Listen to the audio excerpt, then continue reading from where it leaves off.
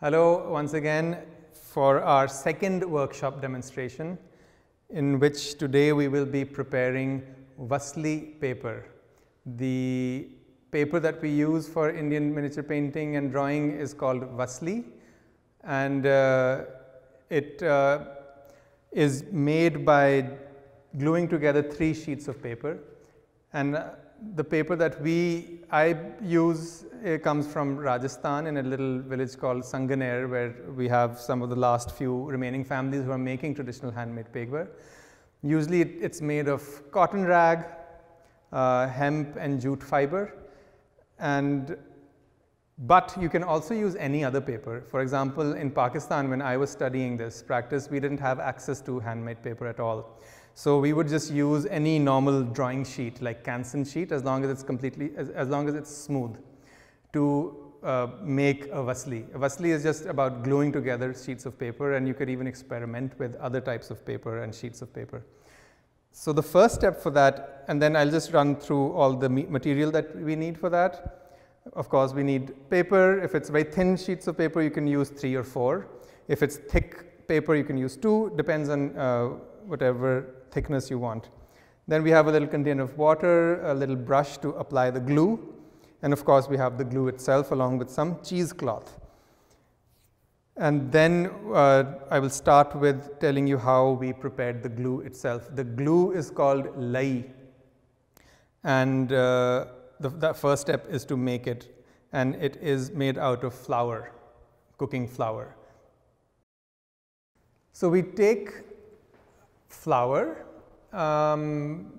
If you're just making a few sheets of paper, you can use half a cup of flour, and then maybe 2.5 to 3 cups of water. And then first and foremost, you take just the flour and pass it through a sieve, so that all the dirty particles and other things can be thrown away. And then you mix 2 or 3 cups of water, and make sure to mix them very well with your hand, so that there aren't any clumps left. So take your time, mix them properly in the pot, just normal water and flour, until all the globules and coagulations and the particles are all mixed into the water. And then turn the stove on to around 5 or between 5 and 7, so it's medium high heat. And then the key is to take a ladle and keep mixing it constantly, and that's something that takes a little while. Initially it will start to cook and boil pretty fast. So the idea is to let the flour in the water cook down. As you can see, as I cook, it's pretty thin and watery, but pretty quickly it starts to get thick. And once it starts to bubble and get really thick, put another cup of water in it, and then it'll become diluted again, and keep mixing it again. And it'll take maybe 4 to 5 or 6 minutes of constant stirring for it to gradually start becoming thick again. The key is to constantly stir the pot, because if you stop stirring, it will start to congeal in places, and it will start forming lumps, and we do not want any lumps in our glue. So if you keep mixing it for 5 to 7 minutes, again, gradually it will start to get thick, and it will start to cook and bubble up, and a lot of smoke will be rising. Add maybe another half cup of water again. So this is the 3rd time that we're going through the same process all over again. So this process of water and starch being cooked, it gets thick, put water, go through that process again, gets thick again, put some more water, do it 3 times or 4 times. And you can see how I keep testing the stickiness of the starch, of this glue. Initially it's very watery, so it will just drip away from the spoon, but by the 3rd or 4th time of adding water and letting it thicken down, you should have a stringy quality to this flour glue. When you drip it off from the ladle, it should have this stringy quality, that it shouldn't be coming down in drops. It should have this sort of sticky, stringy quality. That's when you know that it's ready. And finally, after the 3rd or 4th time, then you can just turn the stove off take the pot off from the fire or the stove and then let it cool down for maybe 5 minutes. And after that, we pass it through a sieve once again. You can also use a cheesecloth, which you can double up and use that as a sieve, or you can just use a kitchen sieve which has a very tight weave to it, so that any places that it's clumps, any clumps don't go through, because we don't want any clumps in our final solution. And after you have passed it through the sieve, then you just put a wet cloth on top of it and let it cool down a little bit. And then you have your glue, the flour glue, ready to be used for making a vasli. So here we have our glue, our starch, which is ready. We call it lye. In more humid climate, we would put copper sulfate, a touch of copper sulfate in it, which is poisonous, but it repels bugs as well as molding. But here in the Northeast and in Northern America, you don't really need it, so I don't put it. So it's completely safe. It's just flour and water, so it's pretty safe to use.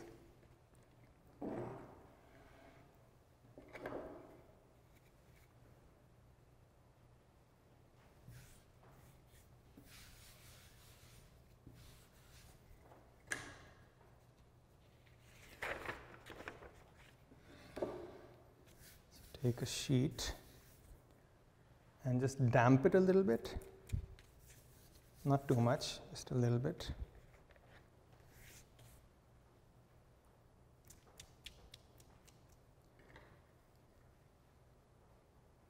We take a little bit of the starch or the glue, the lye.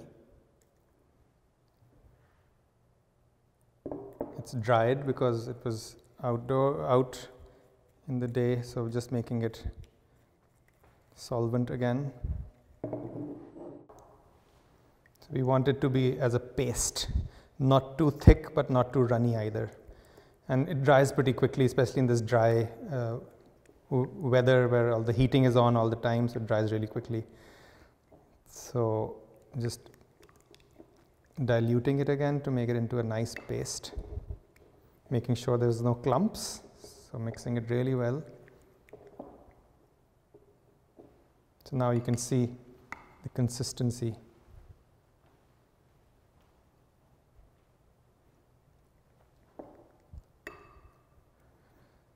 Then we take some and just maybe add a little bit more water.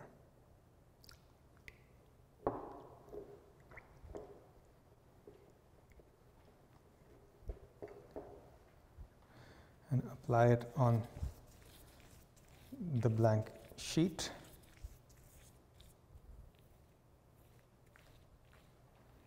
Make sure to get all the corners also. We don't want any dry area here. But we don't want to flood it with the glue either, because if you apply too much glue, it won't bind into the paper. It will just come out very quickly. So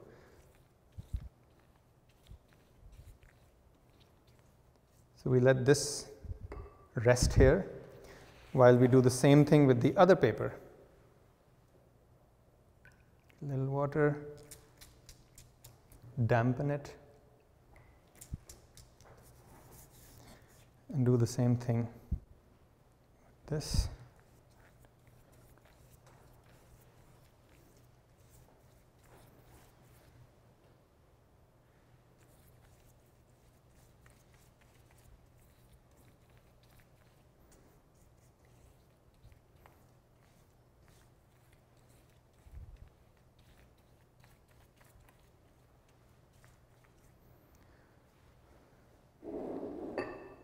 And then just make these grooves with your hands. It makes the glue stick better this way.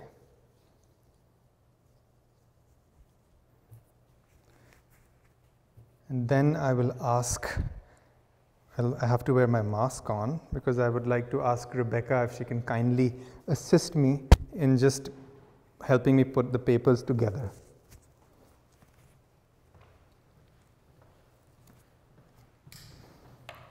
So if you can just hold this from the top, thank you, and I'll align, maybe I'll bring it here.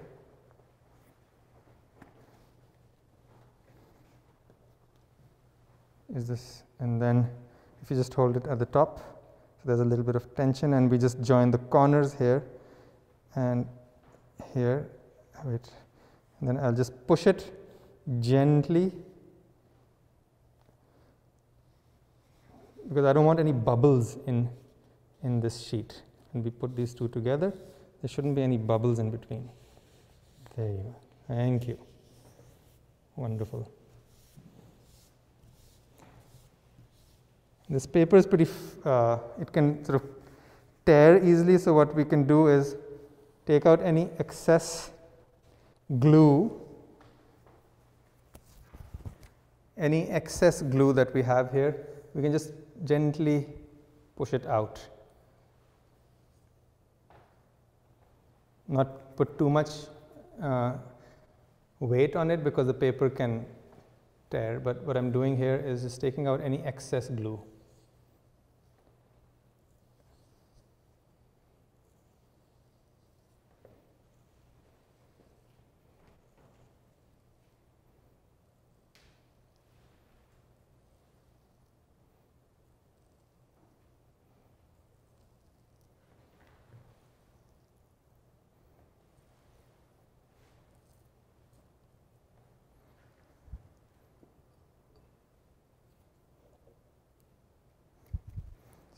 Sure the table remains clean, because we don't want the paper to get stuck on the table with glue, because then that'll be a mess. So I did it from one side, then I'm doing it from the other side as well.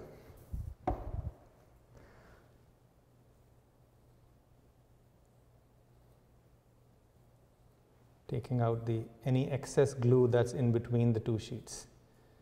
Because if it's only glue that is touching, then that will dry up and the paper will rip open. It won't stick very well.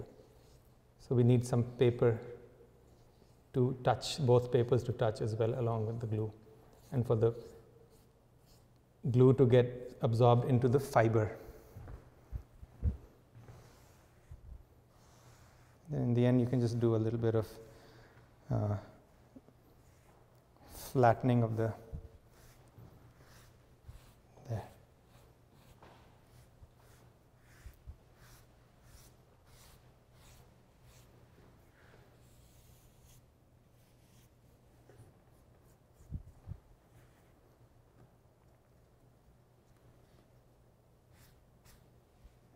Just be very careful to lift it. And I know there's some little glue over here, so I'll just clean it out before I put the second sheet. Even put some water here. And then we repeat that step again.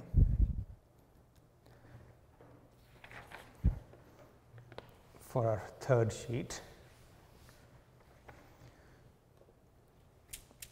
Sprinkle it with some water.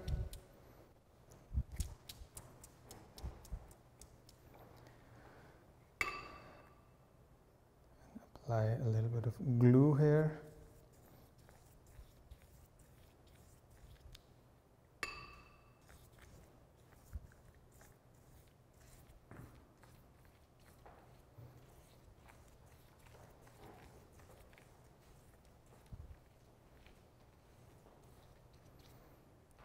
Same on that first sheet.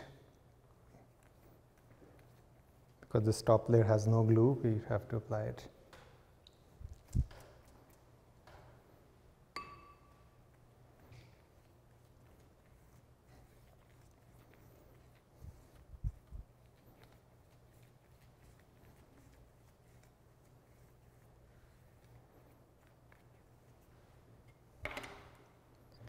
So we can do it with one person as well, but it's a little clunky and it's a little difficult. So it's nice to have two people doing it together. And now I'll tell you a little trick. So we do the same thing. Could you lift it up a little? So I'll show, there's one other option, that you do this. You apply the sheet. Yeah, that's fine. Thank you. And then, Rebecca, there's one step. If you want to really make sure that the paper and the glue are really well applied and are going to really bind together, you can lift it up again and then switch it.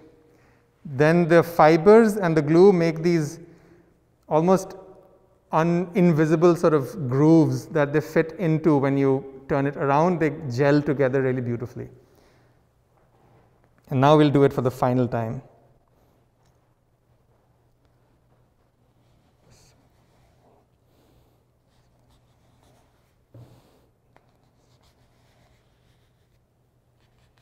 Thank you. There you go.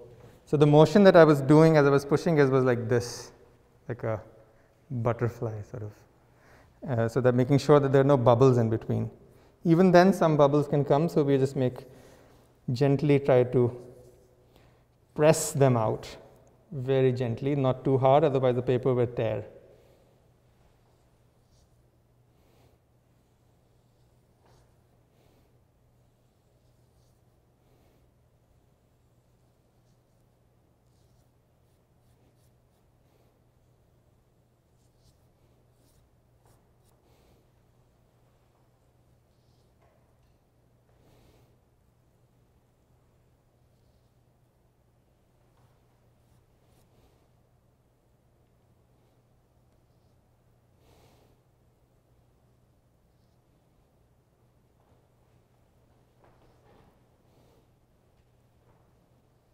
Actually, with my thumb, I'm guiding all the excess glue in between the sheets to one side.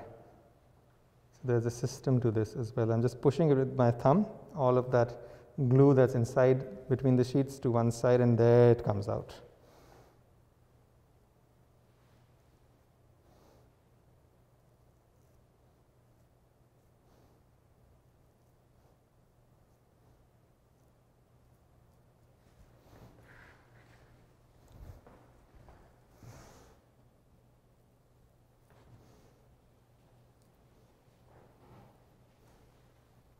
We don't want to press it too hard also because we don't want to take all of the glue that's inside as well.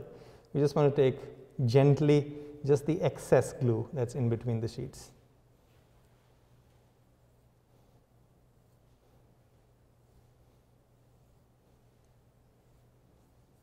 So we've taken out the excess glue. I'm just giving it a nice gentle rub with my cheesecloth here just to even out any possible bubbles inside or any place where the glue might have congealed more. So just trying to evenly spread it out.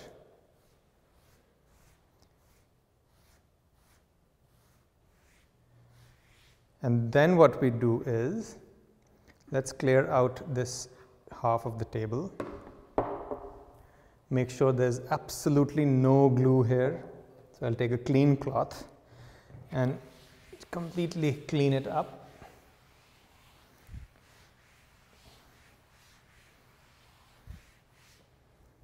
And place a dry piece of newsprint.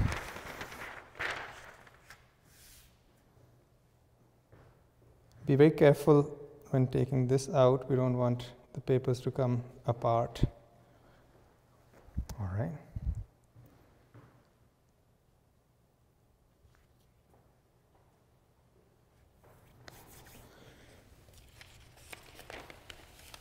And place it in some newspaper.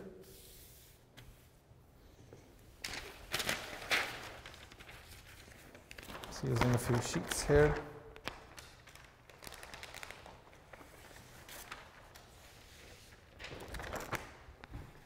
You can use actual newspaper at home if you want.